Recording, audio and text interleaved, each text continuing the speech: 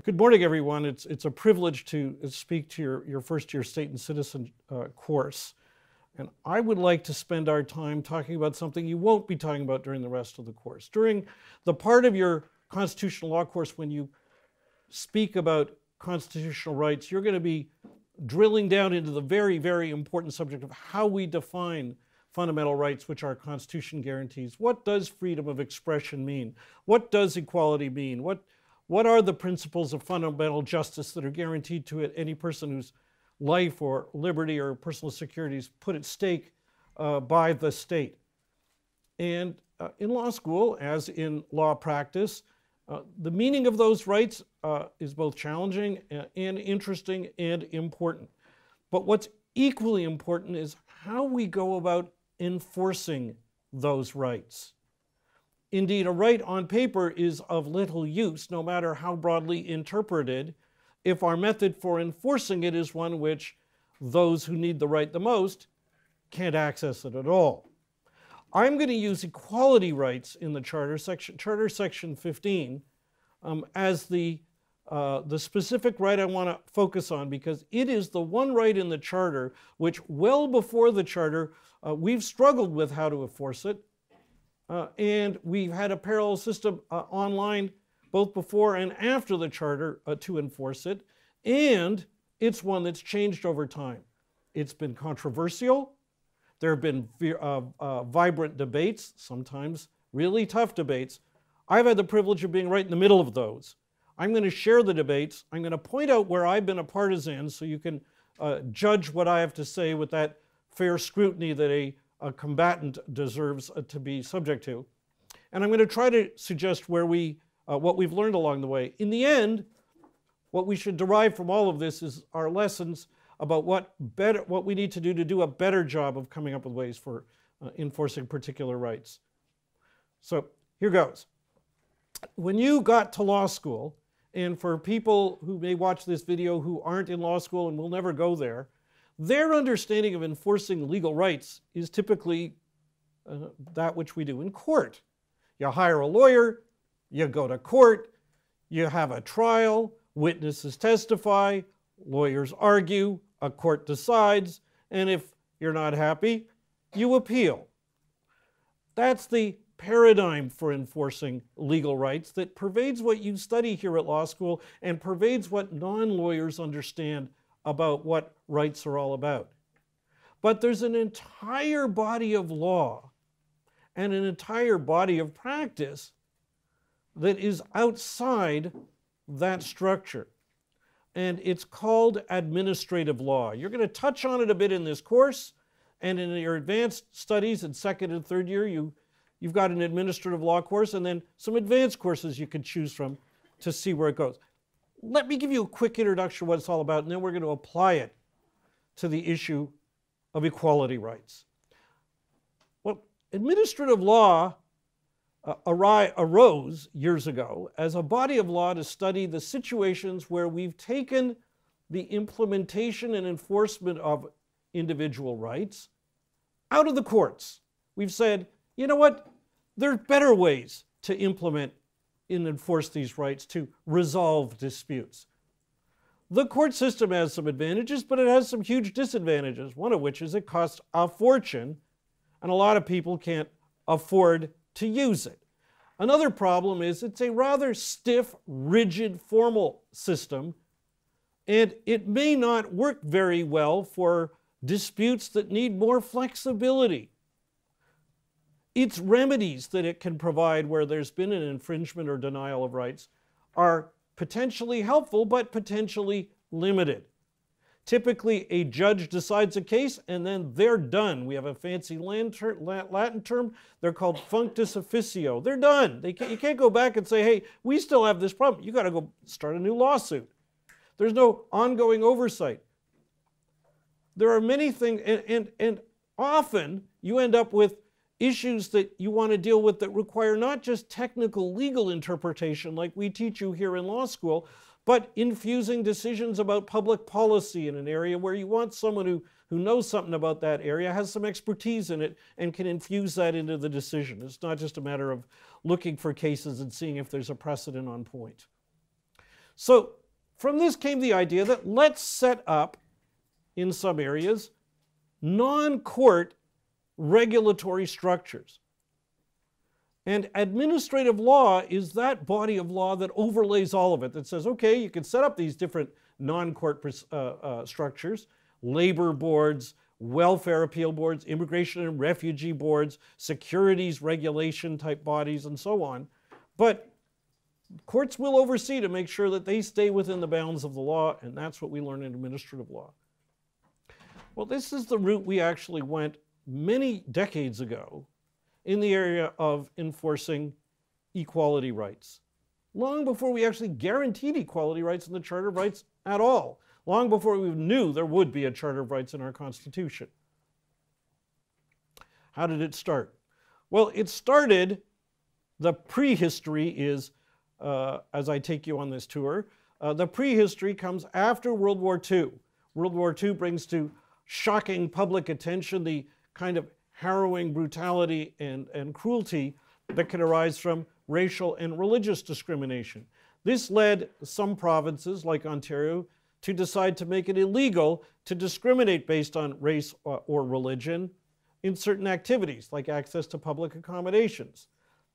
The way they did it initially was not by turning to non-court regulatory regimes that are the stuff of administrative law. Instead, what they did was they simply made it illegal and had it prosecuted through the courts as a provincial offense. It wasn't a federal criminal offense, it was a provincial offense.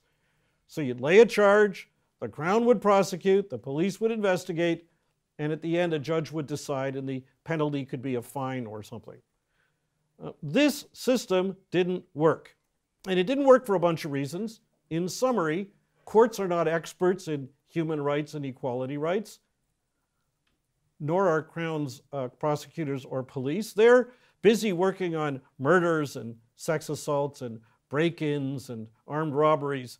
And when you add to that docket, you wouldn't rent this apartment to me because of my religion or the color of my skin, it didn't exactly leap to the front of the line in terms of priorities.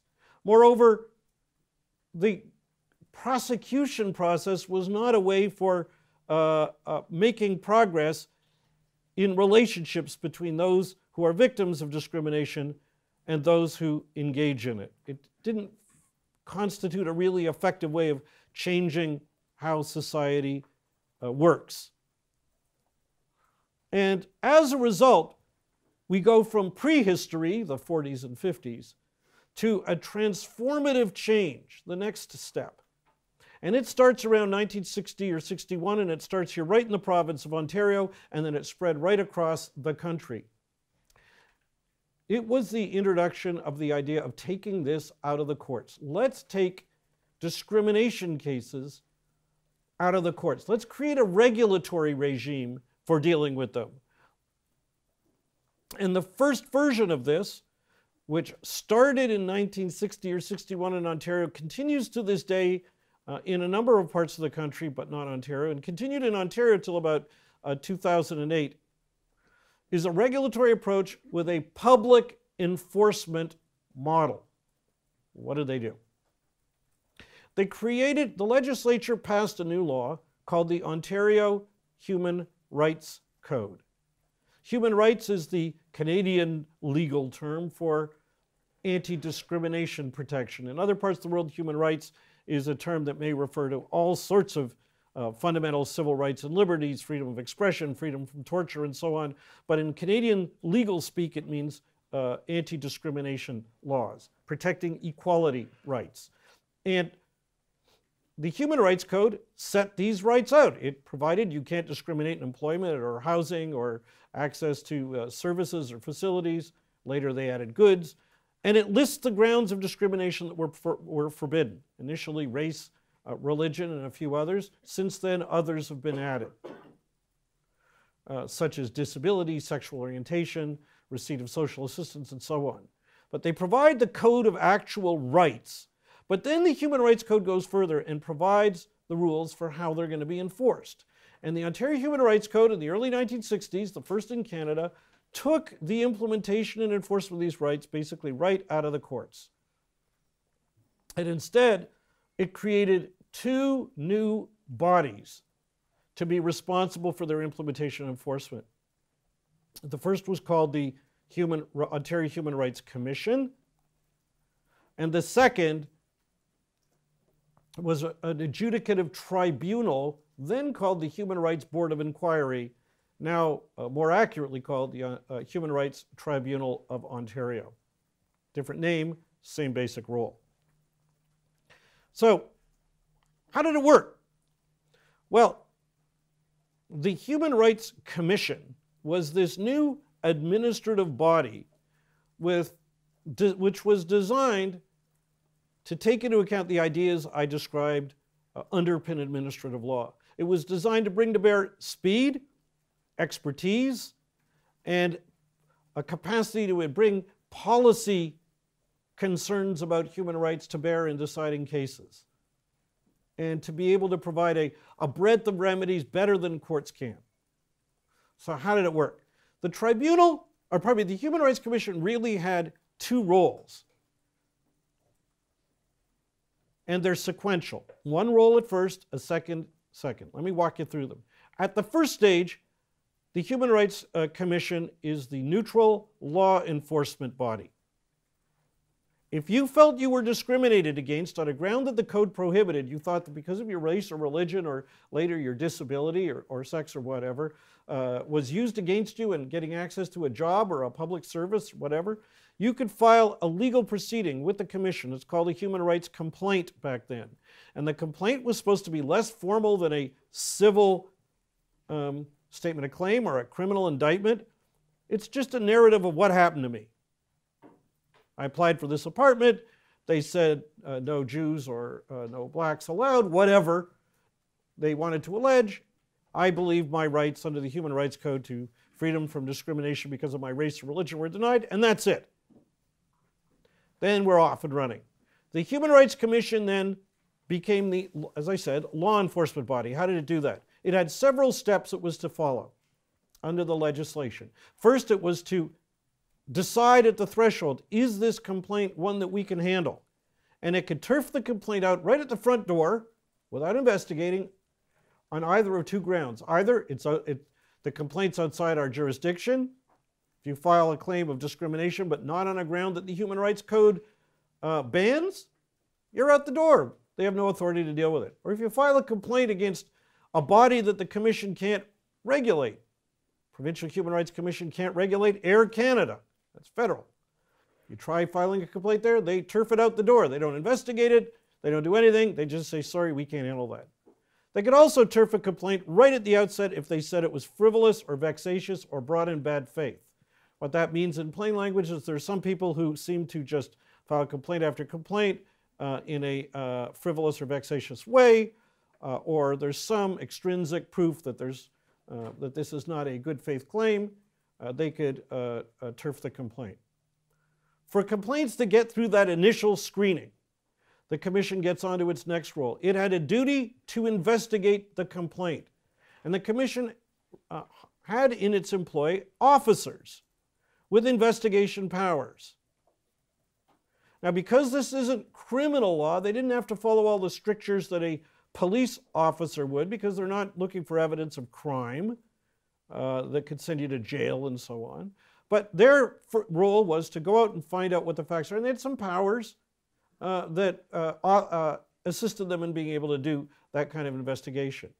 After they investigated, then the Commission had a duty to try to effect a settlement. In plain language, to try to mediate or negotiate with the parties, see if they can resolve the case. And in many cases, after investigating and sitting down with the parties, cases resolved by a settlement. And if they settle, case is done. And the settlement is enforceable. In some other cases, they weren't able to effect a settlement. And then we get to the Commission's really important role. And this is the stage where the Commission goes from being an investigative body, where it plays a neutral, to transforming to a new role. At this point, the Commission, after it's tried to investigate, after it's tried to effect a settlement, the Commission was mandated by the Ontario Human Rights Code to decide if the case warrants a hearing before the Human Rights Tribunal. Now, this is absolutely a pivotal, important power. If at that stage the case is settled, we don't get to this need for a hearing, it's done. It's settled. However, if the investigation is completed and no settlement can be reached, the commission has to decide, well, what do we do? They got two choices. They can either essentially say, we refer this for a hearing, in which case it goes on to the Human Rights Tribunal for a hearing. Or they say, we don't refer it for a hearing, at which point the case is over. It's done. The complainant, the person who brought the complaint, essentially goes away with nothing. And if, on the other hand, there is a decision in favor of holding a hearing, the complainant then goes forward to a Human Rights Tribunal hearing. So now we have transformed, we've now spent the commission's role as an investigator and as a party trying to neutrally mediate between the parties. We now shift to the next phase of the human rights public enforcement process, and that's at the tribunal. Now, to describe what happened at the tribunal under this system, I need to take a step away and draw a bright line between two worlds that you in first-year law school know about and that the lay public know about. One is the courtroom in a civil case, and the other is the courtroom in a criminal case. In a civil case, like a lawsuit over a family law dispute or a breach of contract, it is a private lawsuit between two private parties, the plaintiff and the defendant. Each can have a lawyer, they hold a trial, they can each call witnesses, cross-examine each other's witnesses, and so on.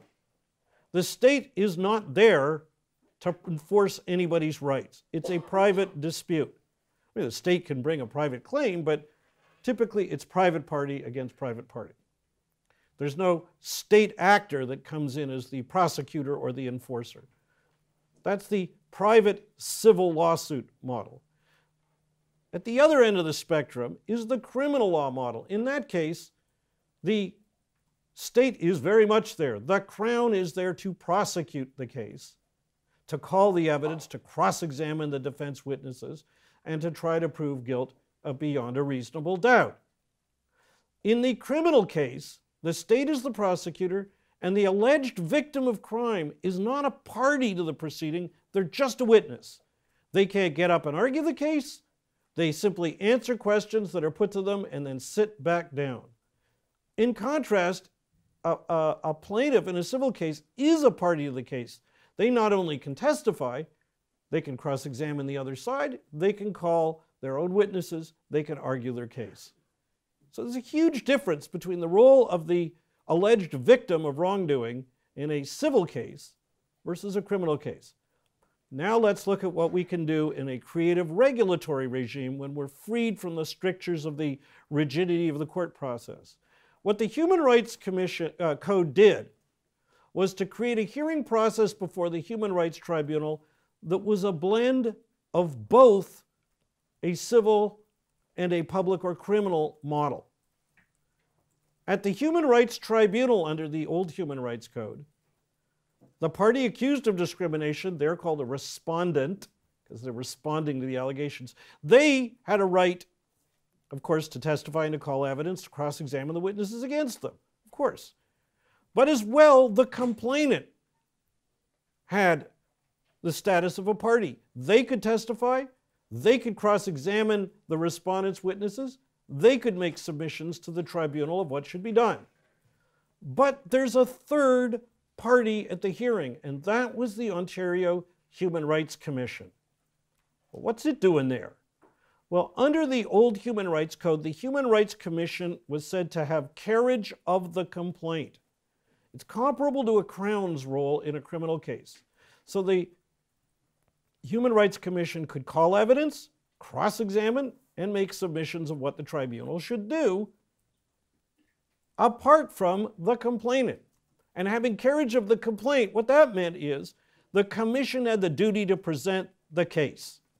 But they don't present it as a private lawyer for a private complainant. They present it more in a public role,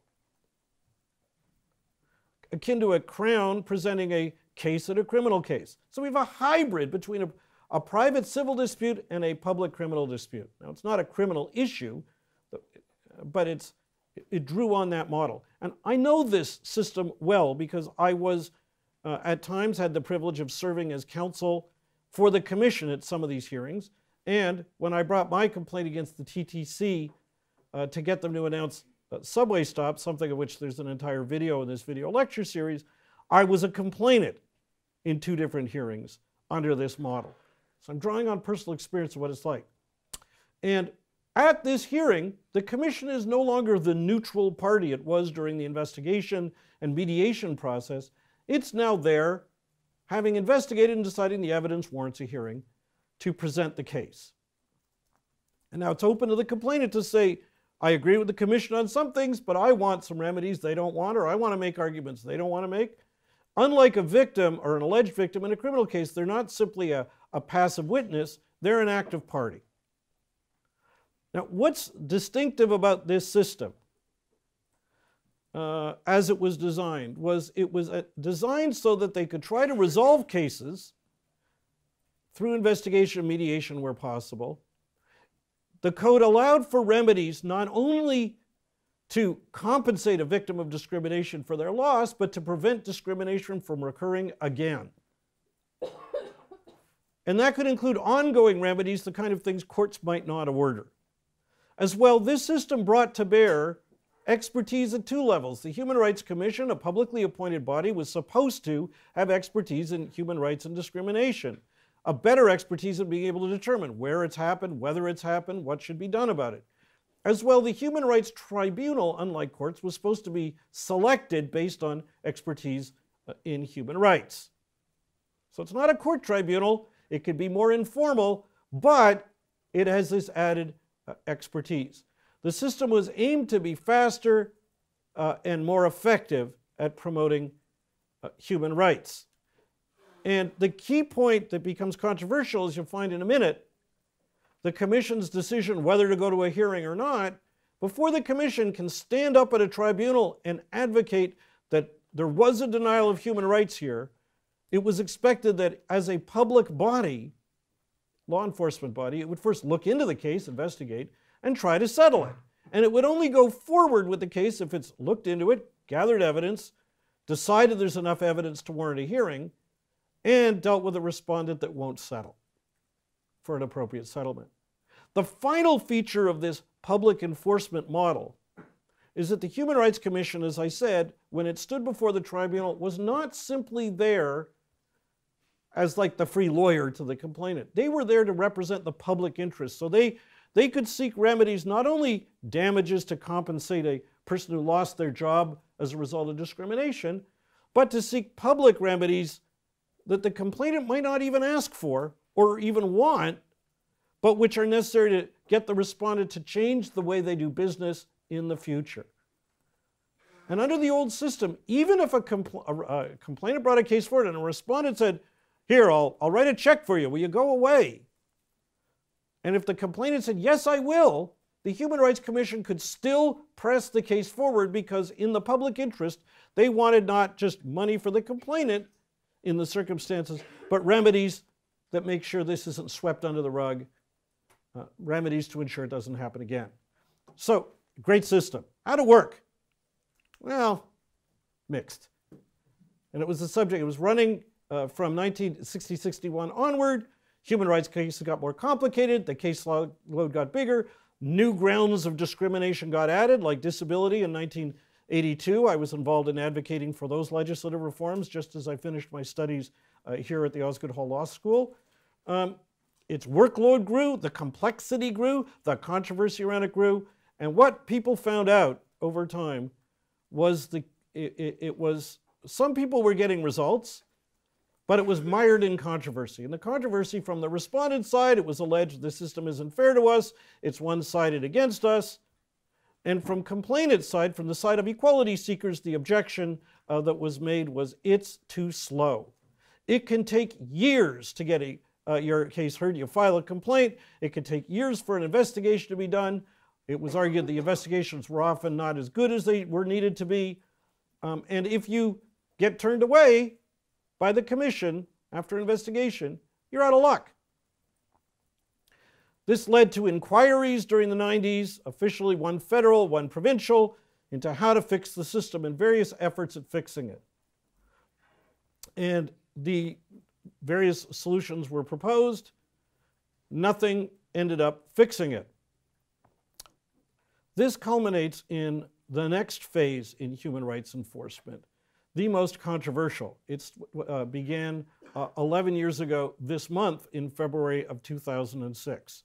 And it is to that I want to turn now for a few minutes. The government of the day in Ontario, by the way, this model I just gave you spread across Canada, was adopted federally and in all the other provinces. And problems that I just described were replicated elsewhere. Well, as of 2006 in Ontario, there had been recurring concerns about the system, and this led the Ontario government of the day, under then Premier Dalton McGuinty and Attorney General Michael Bryant leading the cause, to come forward and say, we got to fix it. We want to come up with a complete revamp of how human rights will be enforced. The stated reasons for it were to speed it up because justice delayed is justice denied for victims of discrimination. But what became controversy is what the fix would be. Well, the fix what I'd like to describe is first, the case that was made for reform by those who pitched the new reform, then the response against it by those who were against it. I was one of the loud folks who was very much against it. What the government did about the criticisms that we raised, what was enacted, and then how it's working. So, what was the call for reform? Well, interestingly, the need for reform was, I think, unanimously recognized by lawyers who advocated in human rights cases or who advocated for equality-seeking organizations. We all agreed the system was broken. But we disagreed with why the system was broken. There were those who said the system design was fundamentally flawed. That was the other side of this debate. And there were those of us who said the design is okay, but it needs to be mended and improved. So those who, and we lost this debate. Those of us on my side lost the debate. Those who were arguing for change, this is a group of lawyers who do human rights cases. One thing united all of us is we all had an equally passionate commitment to human rights. We just disagreed on this, about the cause of the problem and the solution. They used to meet in mornings sometimes to formulate their ideas. They got the nickname the Breakfast Club, and which was very interesting because when the government came forward with its bill, those of us who united against it decided to call ourselves the Supper Club. And we actually had one meeting together to see if we could broker, and we actually called that meeting the Lunch Club. Sadly, it didn't work. But so what were the Breakfast Club folks? And everybody was genuine human rights supporter. It's not like anybody was saying, we support it more than you do. We agreed that the system was too slow, but the Breakfast Club folks said that there was a design flaw. And here's what their argument was. They said the problem with the human rights system under the old Human Rights Code was that it did not guarantee to complainants, alleged discrimination victims, a right to a hearing before the tribunal. In other legal systems, including civil law, you file a claim, you can go to court. And they said what people should be able to get is a hearing where they can stand up and make their case. Indeed, they said the problem was the Human Rights Commission got in the way. It was a multi-year delay for investigations that at times, often, they argued, were not well done. And the complainant was put in the disadvantage that if they could have the commission turn them away, say that we've investigated, it didn't settle, but we don't think this case warrants a hearing. They were a gatekeeper to the system, and it was argued there should be no gatekeeper. And if you're turned away, you lose, and you never got a hearing. And they said that's both paternalistic and wrong. And they said if we could only get rid of the gatekeeper and send these cases right to the tribunal, we'd cut out years of delay, get rid of arbitrary unfairness, let people control their own case, and get rid of bureaucratic paternalism. And it sounded like a compelling case. But those of us on the other side didn't think so. So I'm going to give you our side. Now, in fairness, as I describe both sides, I'm trying to be, I used to be a Crown, I'm trying to be fair to both sides, but I have to be candid. I thought they were wrong, as did my colleagues. So what was the Supper Club claim? And by the way, if you go to aodaalliance.org and look at the Human Rights Reform link, you'll see the whole history of this played out. We said that there will always be a gatekeeper in any system. You can't get rid of a gatekeeper. Every legal system has one, either de facto or as a matter of law. So it's illusory to think you're going to get rid of one.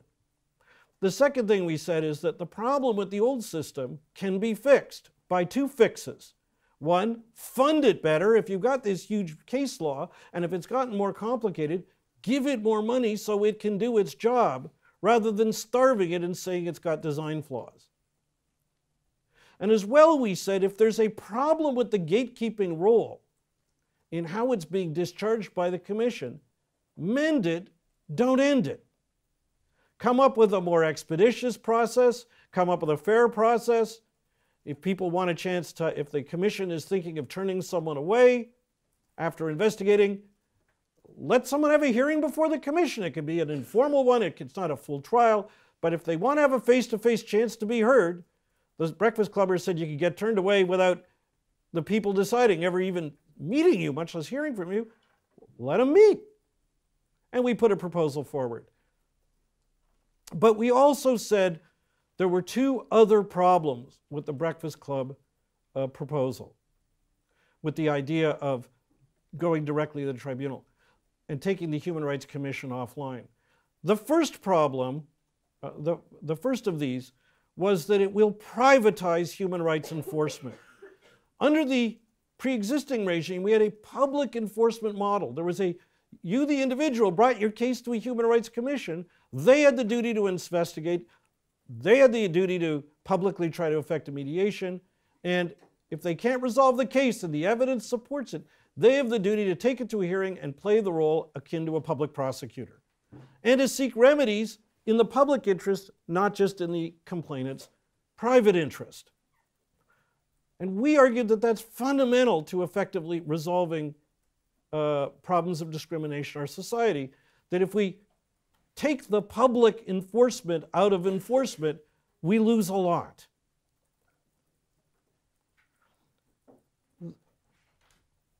The other of our criticisms of the Breakfast Clubbers proposal was, we said there's a bit of a problem here, which is right now under the current, or right then under the old system, when a case went to the tribunal, there was the Human Rights Commission to present the case. Under the new system, who's going to investigate? Who's going to represent complainants? These folks come from equality-seeking groups, people with disabilities, racialized communities, and others who are systemically and historically disadvantaged. For them to go out and privately investigate, have to hire lawyers, is just not realistic so much of the time. Respondents, typically government, municipal transit authorities, municipalities, big corporations, and sometimes smaller companies, they're more likely to get all lawyered up. You'll have very unfair hearings if they're lopsided, on one side unrepresented, and on the other side represented and well legally armed much of the time. So the issue was joined. So what happened? Let me take you through the first phase, and then we'll take a break. So in February of 2006, then Attorney General Michael Bryant announced at a news conference that they were going to come up with this new reform, that they were going to have direct access to the Human Rights Tribunal. And when the question that naturally flows from that, of who's going to represent complainants in the system, He said there will be representation, but there were no specifics. Controversy immediately broke out. Those of us who rallied against it came together to speak out against it. Those who were in favor spoke in favor. There were debates in the legal community. There were debates in the media. A bill was introduced, and there was controversy throughout. At this point, I put on my community organizer hat. I was not the chair of the AODA Alliance, the coalition I now serve as chair, but I was appointed to serve as its human rights law reform representative to lead its voice on this. And we got to work. We built bridges with and relationships with folks represent racialized communities and others. That's when the Supper Club was born, by somebody inviting us all to get together, and we started collaborating. Again, on our website you can see how the debate unfolded, but I'll just take you through a moment of the legislative procedure. As this issue was working its way through the legislature, we decided to use the legislative procedure to help focus the debate and mount our opposition to this legislation. And to do that, we pleaded with the government to agree to hold public hearings. When a bill passes second reading in the legislature, they can appoint a committee to study the bill, including inviting the public to make deputations. That is a way to rally people to come forward. We asked for two things. Number one, will you hold hearings and do it around the province? And number two, government, will you commit that everyone who wants to get heard will get heard? The answer, or the result of our efforts, was they said, yes, we will hold hearings, and yes, we will hold them around the province, and yes, we will agree that everyone can get heard. Of course, it's hard for a government to say, no, we won't let everybody get heard when the bill relates to something as fundamentally human rights. Did I mention there was an election coming the next year? So we then focused our efforts on the hearing to get folks to go there and raise the concerns we have raised that I've just summarized. And of course, the folks on the other side of this debate did the same thing. And on our website, we analyzed the presentations that were made at the legislative hearings. And as the summer and the fall unfolded, especially outside Toronto, a significant majority of the presenters were closer to our side than the pro-bill side. And what happens when the government sees an issue like this coming up in a standing committee or in a legislative proceeding is they got to figure out, like, what are we going to do about it? We got to have a response line. And we had focused our message on this who's going to represent complainants issue, because that actually united I should say everybody, but lots from the equality-seeking community, because even folks who liked the idea of the proposed reforms, a number of them shared the concern that sending an unrepresented alleged victim of discrimination into a hearing against a lawyered up a respondent is not a fair fight and is not going to be something that will work better for us. Well, when the government sees this, they write a script and they give it to their members of the legislature to read out during hearings. And that's exactly what happened. And in response to a number of these presenters at hearings around Ontario, you can find this up on our website, the stock line, I'm paraphrasing, that was given is, the government has promised that they will, through amendments or whatever, that they will ensure that every human rights applicant has free public lawyer throughout the process from beginning to the end. Now, on the one hand, you might think, like, chicken in every pot and a free lawyer for every claimant. Is that realistic? But it was a natural question for people to ask, and the government's knee-jerk response was to promise, don't worry, we'll fix it. And this became then a focus of the debate. The fall came around, fall of 2006, and the lineup for the hearings got bigger, and two things happened before the bill was passed that are significant. The first is the government, now 11 months away from an election, did something quite unique. I shouldn't say unique, unusual. It passed what's called a closure motion. It used its majority to say the debates at the hearings at the committee and the debates before the legislature are going to be time limited. We're shutting down debate. We'll allow a couple more days and then that's it. And of the many groups that actually had booked presentations before the standing committee and then had them canceled by this closure motion was the Accessibility for Ontarians with Disabilities Act Alliance, my coalition. And there was actually a day where you could pick up the newspaper, on the one hand, read a newspaper article slamming the government, an editorial for canceling hearings on a human rights reform bill. And on another page, you'd see an ad for hearings for the human rights bill because they'd placed the ads and couldn't yank them quick enough. The average onlooker, it looked a little weird. So that was one of the two strange things that happened. The other strange thing that happened was that the government came forward with a package of amendments, as they said they would, as a result of the hearings. And they included amendments to address this core issue of who would represent complainants. What they didn't propose was that the government would provide free public lawyers for all human rights applicants from beginning of the process to the end, the very thing they said they do. Instead, they proposed creating a new legal clinic. It's called the Human Rights Legal Support Center. And it would be available to provide advice and representation to human rights claimants.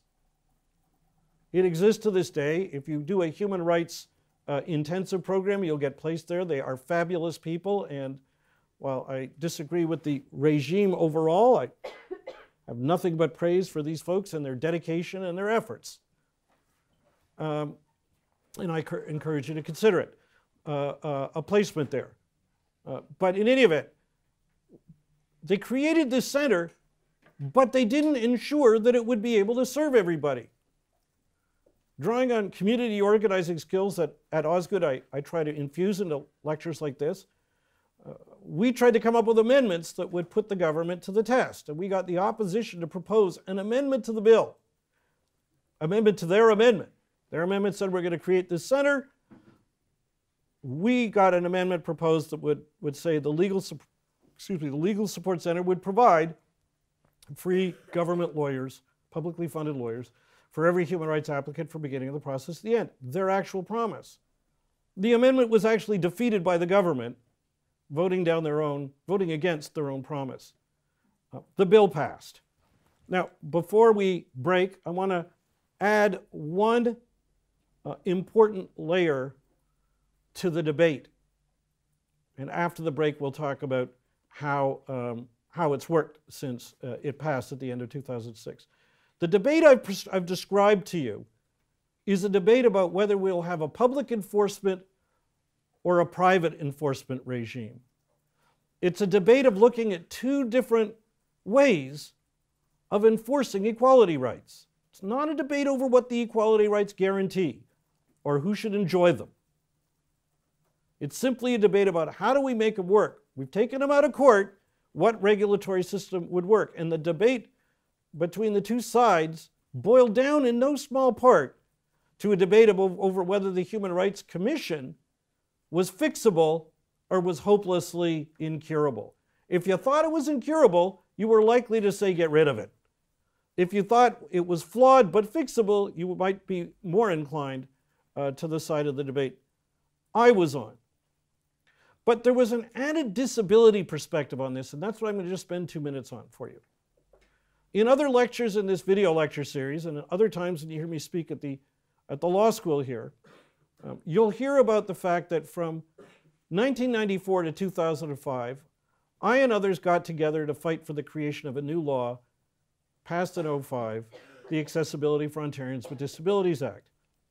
It was a new regulatory law aimed at requiring organizations, public and private sector, to tear down the barriers, the accessibility barriers that impede people with disabilities, without us having to litigate them under the Human Rights Code, without them having to go through what I did, having to take 2 cases against the Toronto Transit Commission, once to force them to announce subway stops and another to force them to announce bus stops for the benefit of we blind people. Well, that law was there to we fought for that law to try to make human rights become a reality for people with disabilities without them having to go through any of these kind of case-by-case battles. It wasn't to replace the Human Rights Code, it was there to reinforce it and make them become a reality in our lives. Well, during that decade-long debate over that accessibility law, the question came up about how those rights would be enforced.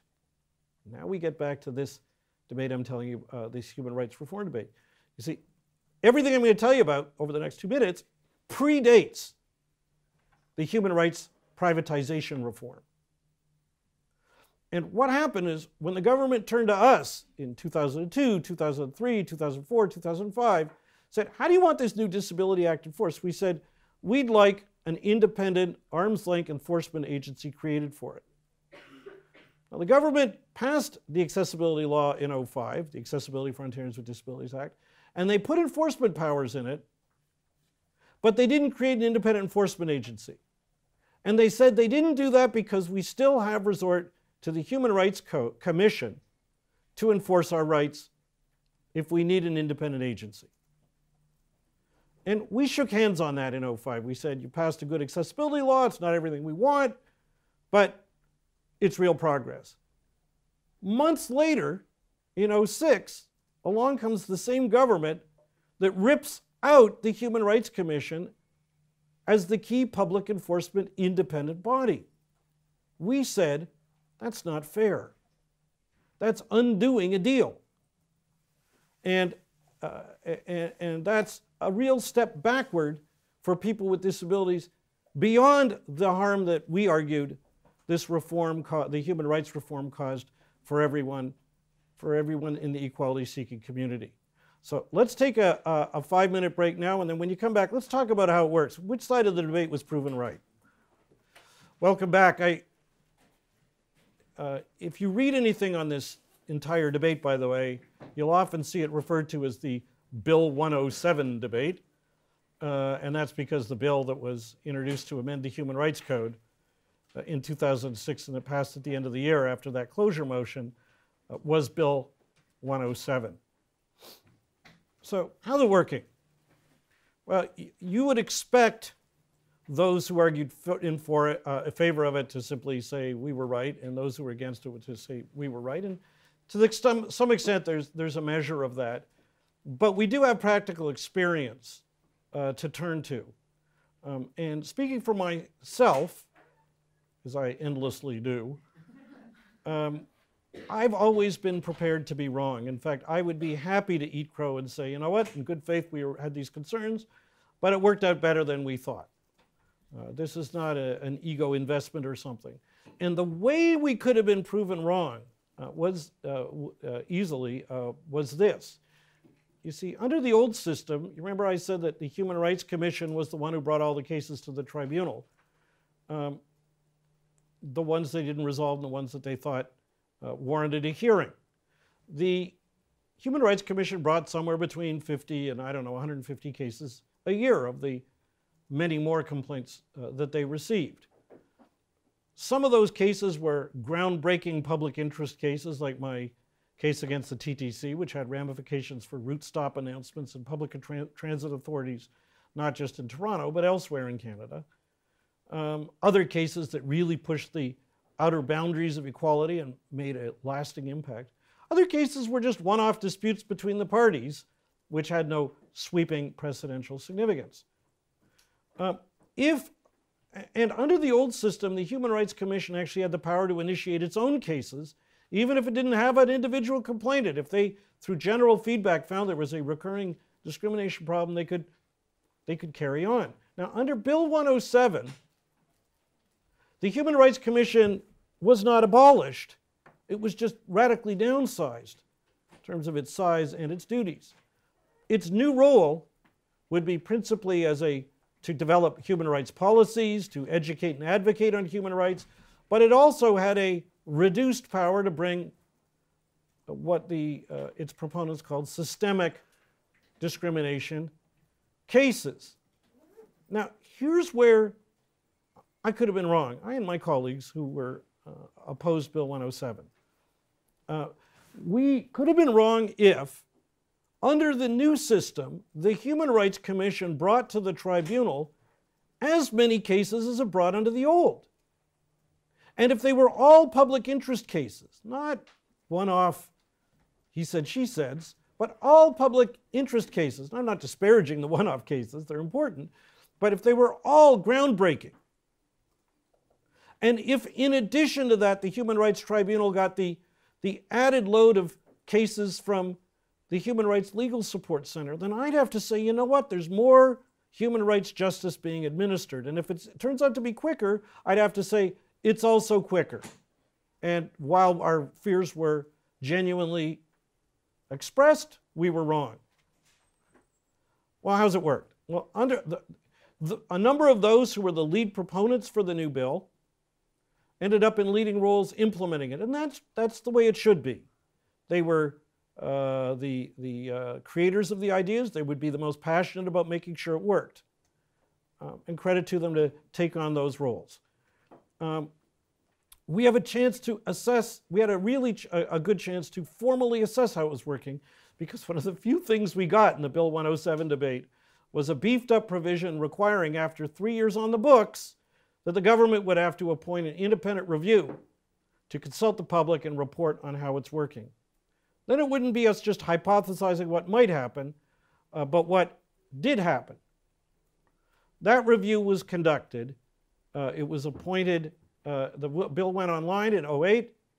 The review was appointed in 2011, held hearings in the spring of 2012, and reported that fall.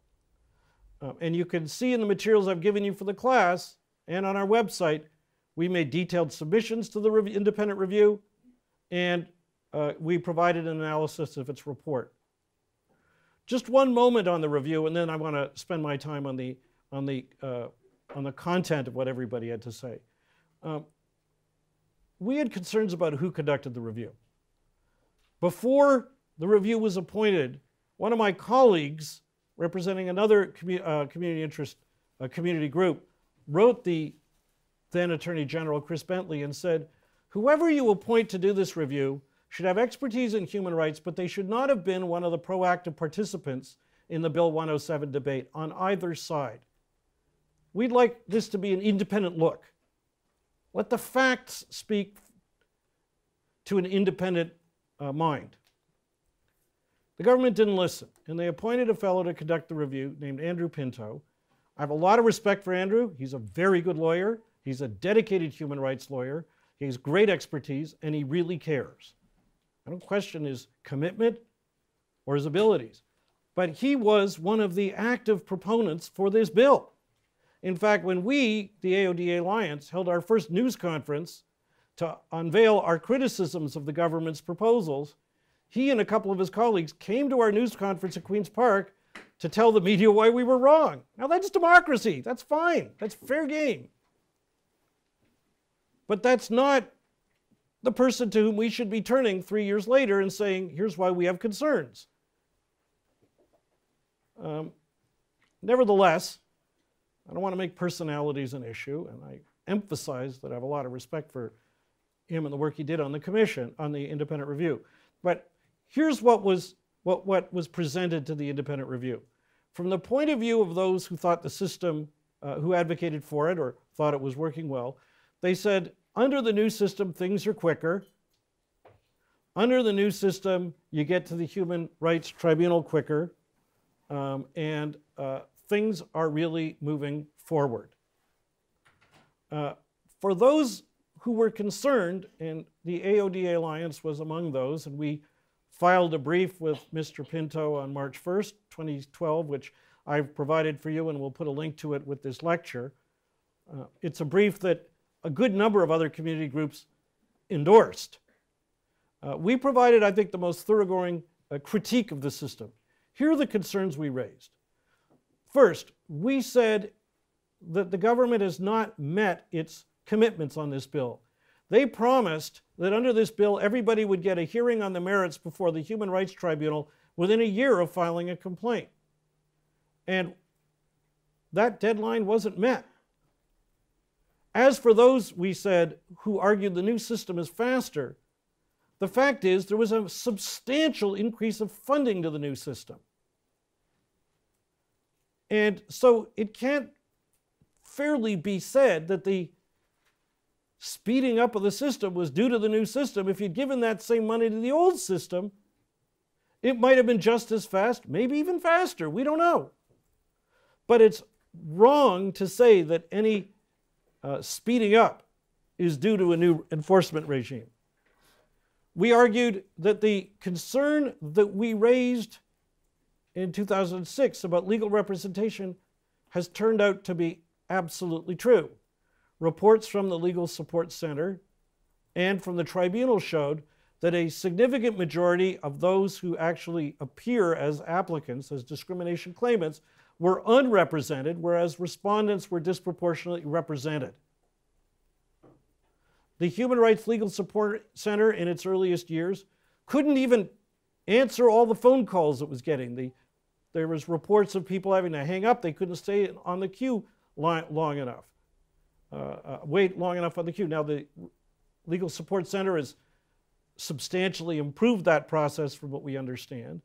But nevertheless, that was the situation. But none of that, those who go to the Legal Support Center, a significant proportion of them can get advice or maybe help partway through the process, but they don't get full independent legal representation throughout the process. Some do, from what we were told, many if not most don't.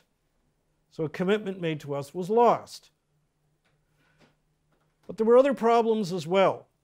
We were told the Human Rights Commission would become a strengthened presence before the Human Rights Tribunal, bringing its own cases or intervening in individual ones, freed up from the burden of having to go through all the cases that used to come to its front door.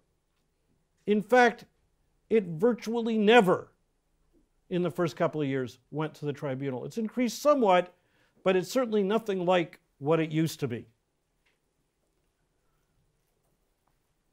With respect to the process at the Human Rights Tribunal, concerns were expressed that the rules reformed after the Bill 107 was passed were too complicated for lay people to navigate. The old rules were designed for lawyers because typically the cases were presented by commissioned lawyers and respondents quite often had counsel.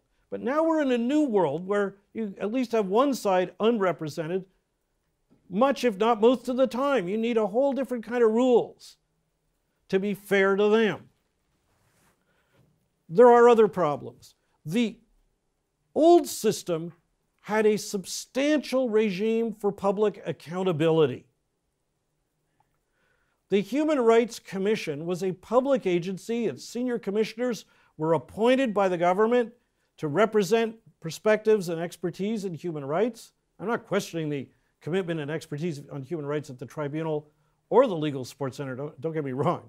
But the Human Rights Commission rendered an annual report publicly, which gave a complete picture of the system with all its warts.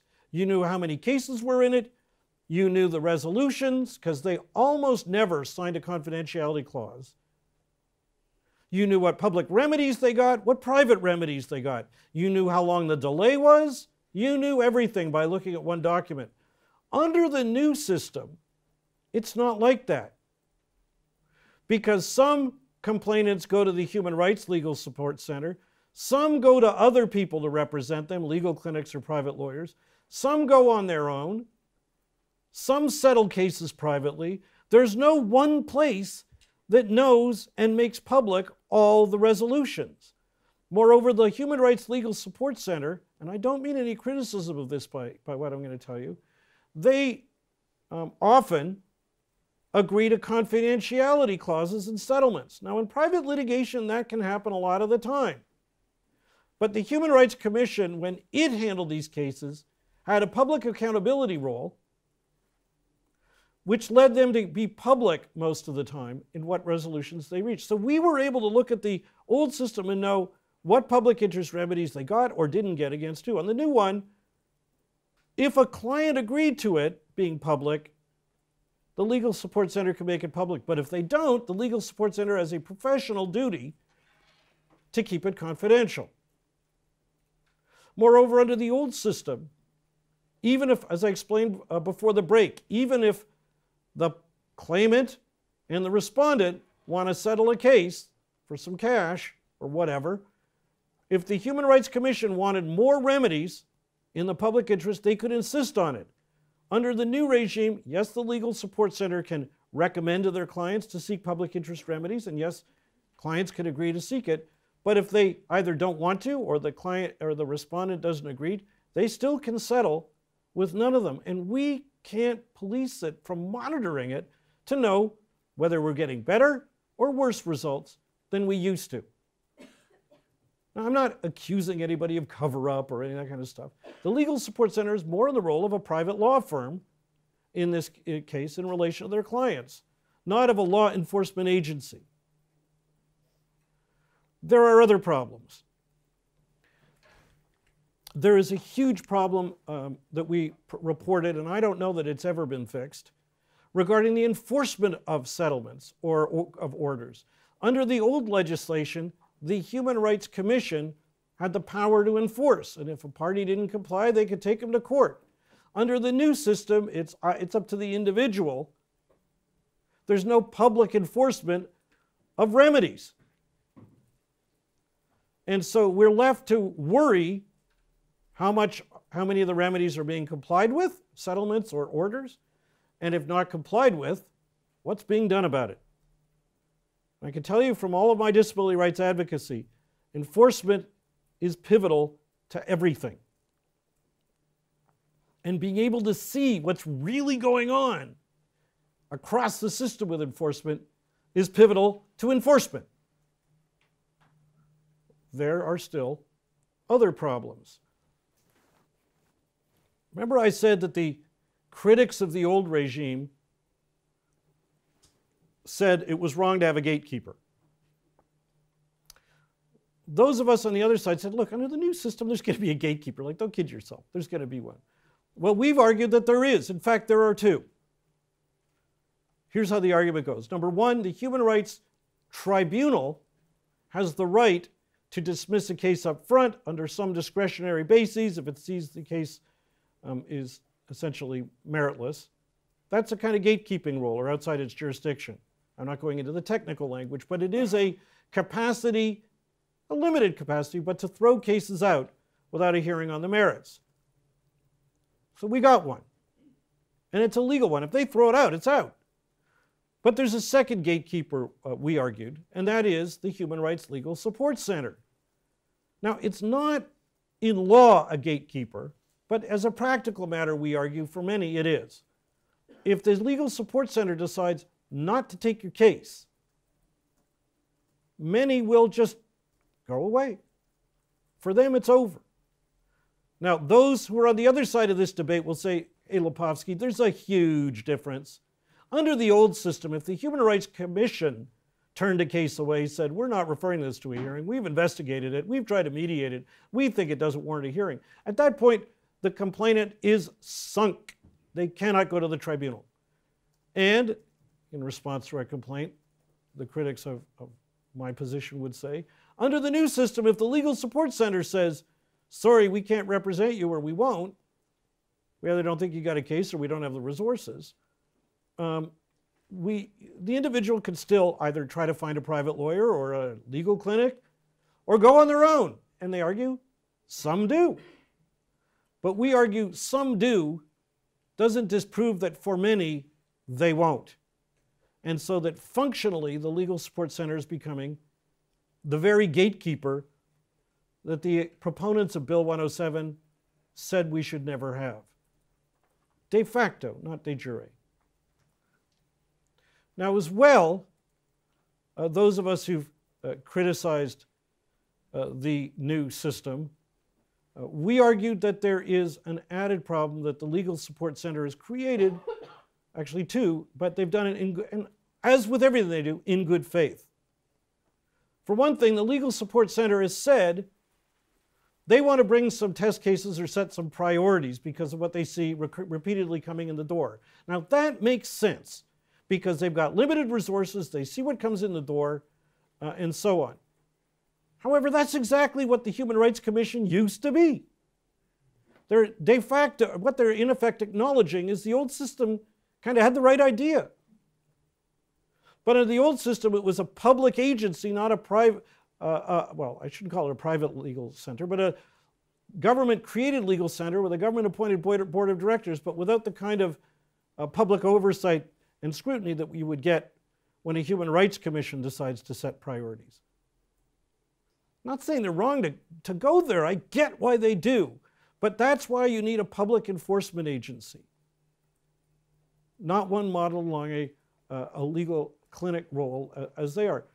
The other thing is that the Legal Support Center, facing a barrage of more cases they could handle, came up with a solution in good faith to try to triage their work.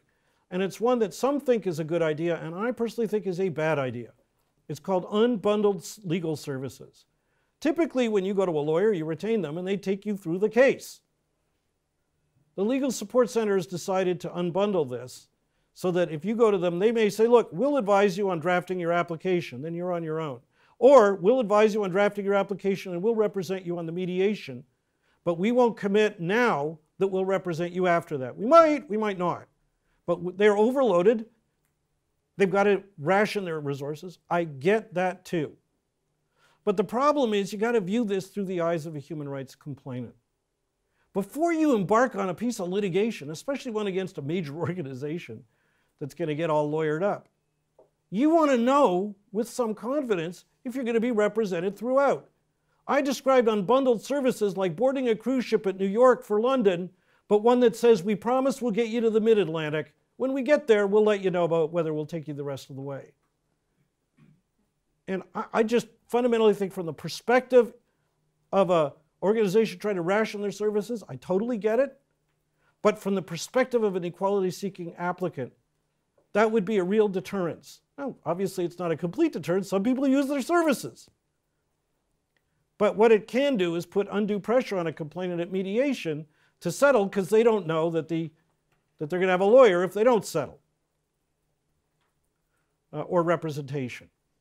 It just seems to me logical.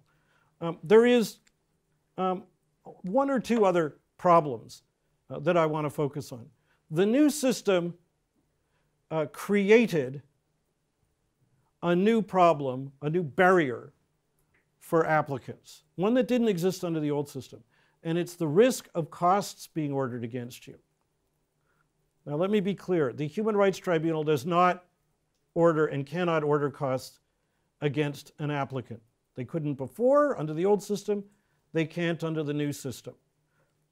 So an applicant who brings a case forward, a complainant, doesn't have to worry that if they lose, they're not only out of luck, but they're going to have to pay the other side's legal costs. Those who, from a respondent's perspective, don't like this system will say that's not fair because that means you can just, all you got to do is file a complaint, and then the respondents have to run around and go lawyer up and incur a lot of costs, and if it's meritless, that's not fair. That's their argument on the side. But let me explain to you, and you got to remember that equality-seeking folks, especially from the disability community, are disproportionately underemployed, unemployed, impoverished, so welfare dependent. Running a risk of costs is not something appealing. I mean, not that it is for anybody, but it's especially risky, risk-prone of being a barrier. So where's the cost burden in the new system? Well, it goes like this. Let's say you bring a human rights complaint, you as an individual, and let's say you go to the tribunal, and let's say you win. And let's say the respondent goes to court. It's not a right of appeal. It's called an application for judicial review. You'll learn about that in your administrative law course later in law school. But it's a chance to mount a legal challenge in court and say the tribunal got it, exceeded its jurisdiction or made reversible legal errors. Let's say the other side brings a judicial review application. You've then got to go to divisional court to defend it. And if you lose, the divisional court can order costs against you, the applicant, for the judicial review application. Pay for the other side, a portion of the other side's legal fees there. So let's roll this back. You go to the Human Rights Tribunal, you mount your case, you think you got a good case, but the tribunal finds for you, but makes some really boneheaded legal mistakes.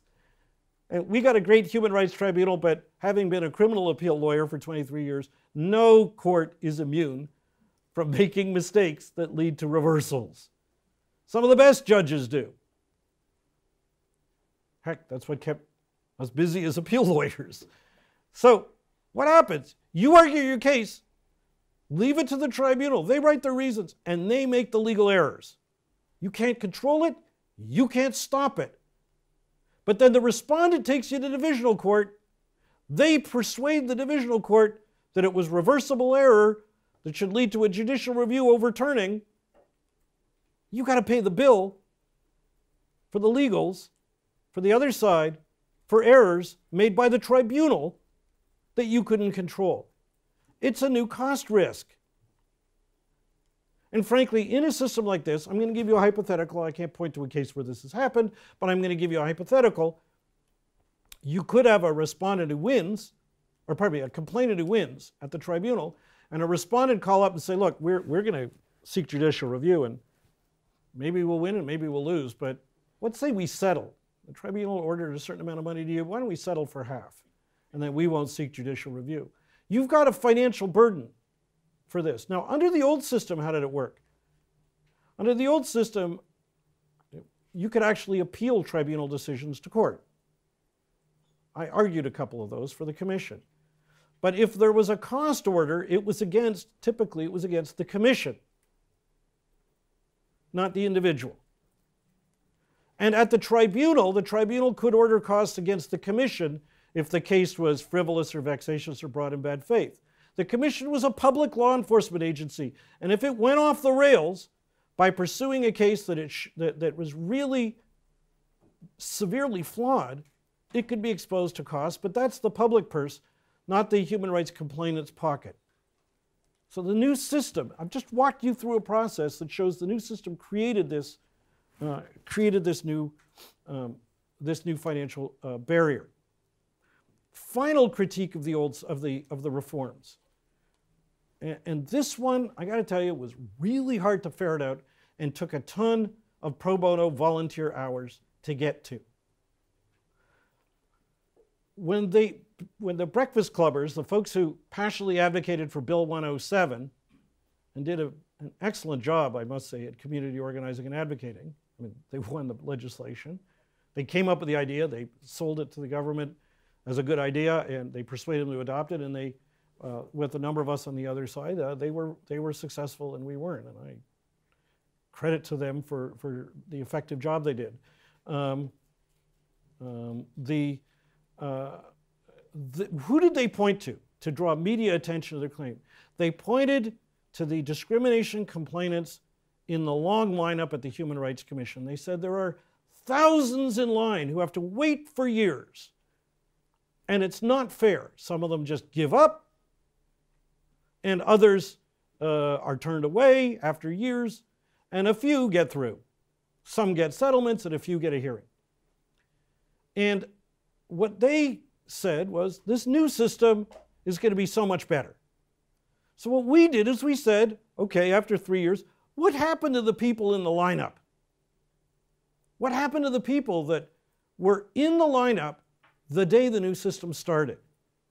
Now, again, Lepofsky puts on community organizing hat. When Bill 107 was first introduced, the plan was they had to have a transition plan. What do we do with the new law when the new law goes into effect? Well, the government's initial proposal, Michael Bryant, the Attorney General's initial proposal, was anybody in the old system immediately had to jump to the new system. And what that meant was you could have been in that lineup for 7 years, but unless you were in the middle of a Human Rights Tribunal hearing, you had to start all over again with no Human Rights Commission investigation, get your own lawyer, get started all over. And what we said to the government is not only is that a really bad idea as a matter of public policy, but it's a really good idea for us as a matter of community organizing, because we will try to make sure that there are TV cameras at the Human Rights Tribunal the day it starts, and you will love to see the coverage of hundreds, if not thousands, of human rights applicants who are just so thrilled at what you just did to them. Well, the government got sort of them. We proposed that the better solution was to let the old system run its course for the old applicants, and the new system would be available for any new cases. It made sense. Well, the government didn't want to go all that way. They went part way. They created a transition regime where for a certain number of months, if you were in the old system, this is a certain number of months after Bill 107 was passed, you had the choice. You could stay at the commission, see if your case could get resolved, or go right to the tribunal under the new privatized regime. But after that transition period, everybody goes to the new system, even those in the backlog. So we said, what happened? And we tried to track the cases. And we found that a whole bunch of people stayed at the commission. Commission adopted an expedited process and cleared through, resolved a substantial number of them. And a certain number jumped to the tribunal. But what we found was that 885 of the 4,000 or so cases in that backlog, when Bill 107 was enacted, just vanished. Their cases weren't resolved. Their cases didn't go forward. Almost 20% of the very people, almost 25% of the very people who were the core public focus of the victims of the old system were lost in the new system. Moreover, the Human Rights Legal Support Center, for understandable reasons of managing its resources, said it would not advise anybody in the old system. It had to start afresh with people in the new system. So there were 885 people who vanished, weren't served, and there was no one there to help them after the transition was over. And we said, that's just not fair. And by the way, ferreting those numbers out took hours of trying to get disclosures and then trying to compare numbers. So it's enough to whine, as I do. But what about a solution? So we presented these problems to the Pinto Review. We said, we got a solution. And it's a solution that will bring the opponents and the proponents of Bill 107 together. It will draw on all of our concerns, where none becomes a loser. And it's a solution that we have an actual proof it works. What's the solution? We said, let's do a hybrid. Why don't you recommend a hybrid between the pre-Bill 107 regime, the public enforcement regime, and the post-Bill 107 regime, the private regime. Call it a hybrid. What does that mean? You want to bring a discrimination case, you got a choice. You can apply to the Human Rights Commission and use the old system, or you can go right to the tribunal and represent yourself, or try to get the Human Rights Legal Support Center to help you. And we said that would let people vote with their feet, or if you will, with their wheels, if they use a wheelchair. That was a joke, by the way. And what that would mean is people who want the public enforcement option, they've got it, but if they don't like it or don't want to wait for it, or they can get their own representation, use the privatized regime. That will cover everybody. Now, that would then end the debate between the breakfast clubbers and the supper clubbers. It's like a lunch solution. But we said, not only is it hypothetical, we had a couple of years of experience with it, because that was the transition regime that the government implemented. Remember I said that during the transition, those in the backlog had the choice of staying with the commission that adopted reformed procedures and those who want to go directly to the tribunal. And at least then we saw a whole lot of people stayed with the commission. As we had called for, the commission reformed its process. As we called for, there was a funding injection. And guess what? They blew out the backlog. Now, obviously, I'd want a better system so 885 people don't vanish. But still, it's a complete solution. So what did Mr. Pinto do?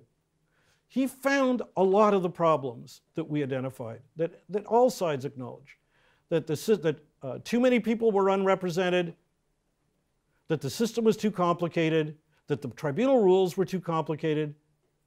He said that, and you can read his report, I don't want to, whatever I say is going to be an oversimplification, I'll be accused of skewing it. But in any event, he concluded that the Human Rights Commission was not bringing enough systemic cases to represent the public interest, and so on. However, despite all of that, he called the system a qualified success, and there's a consensus of support in favor of it. He said, whoa, consensus of who? Qualified success, we didn't agree with. And in the one finding that I would take the strongest exception with, when he pointed to the government's promise of free lawyers for every applicant,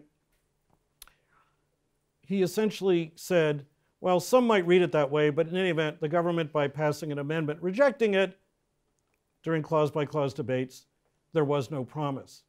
Our answer was, a promise is a promise. It doesn't become a no promise because one side unilaterally says, sorry, changed my mind.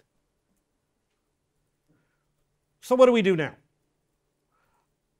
I conclude with a couple of observations. I conclude by saying we still need significant reform in our human rights system, and we've now got 7 or 8 years' experience that are worth studying. Our brief to the Pinto Review in 2012, and our critique of the Pinto Review's report, which are all going to be linked to this lecture, provide an indication of where we were then. We needed an independent review to take a look at where we are now. And I think it's worth looking at the system and going for the hybrid option that we proposed. I think it's worth looking at some of the reforms we said to immunize complainants from this unfair cost barrier. It's worth looking at the system from the perspective of undoing the harm to people with disabilities, of the government flip-flop on whether we'd have an independent enforcement agency for the Disabilities Act. We're still pressing for that to this day without any hesitation. And it's worth looking at the hybrid option.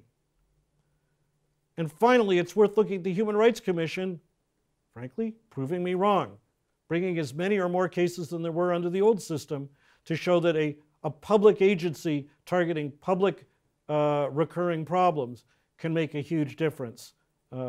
When it comes to the Commission developing policies on human rights, that's all well and good, but people aren't, some will follow those policies, but they won't be taken really seriously by as many if obligated organizations don't fear effective enforcement. So I conclude with that.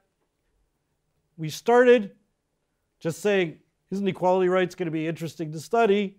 I conclude by telling you, you're going to find equality rights really interesting to study.